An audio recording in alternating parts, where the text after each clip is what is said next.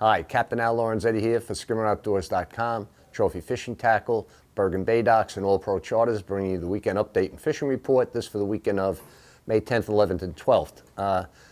Mother Nature first. It looks like Friday's going to be a little bit tough. Saturday is the day, though. It looks like a really nice day. Wind out of the north, decreasing to almost nothing, and the waves dropping out in the ocean. So I think for Saturday's going to be a good day, inshore and off. And then on Sunday, chance of showers, wind out of the east. It's going to be another tough day for fishing. But anyway, it is what it is, and try to make it out there whenever you get a break in the weather. And I would plan on Saturday.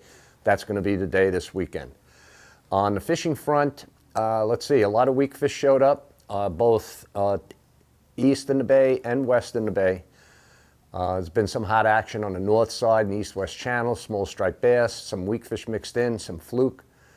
I caught a few fluke up in the state channel on Wednesday, and things are starting to happen. Also, the word is from the beach, huge bluefish coming down the beach.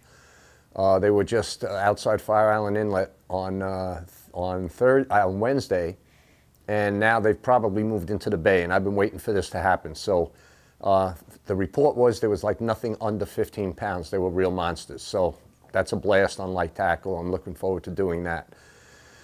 And let's see, flounder fishing, still a couple of fish being caught. It's pretty slim picks though, you know, a fish or two here and there, and pretty much everybody now is focused on fluke.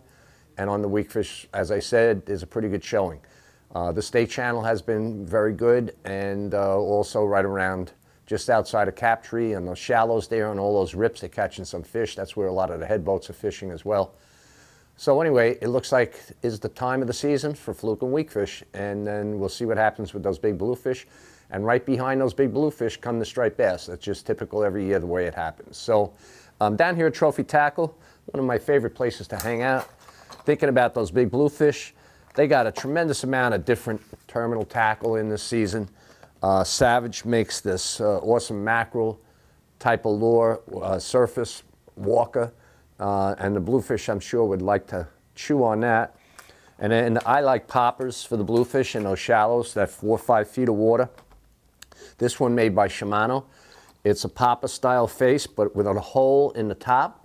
So when you pop it, it gets a jet of water that shoots up and spreads out down around it, creates a lot of noise, a lot of action. It's really hot. And then Tsunami also has a nice popper, which would be great on those big bluefish in those shallow water areas.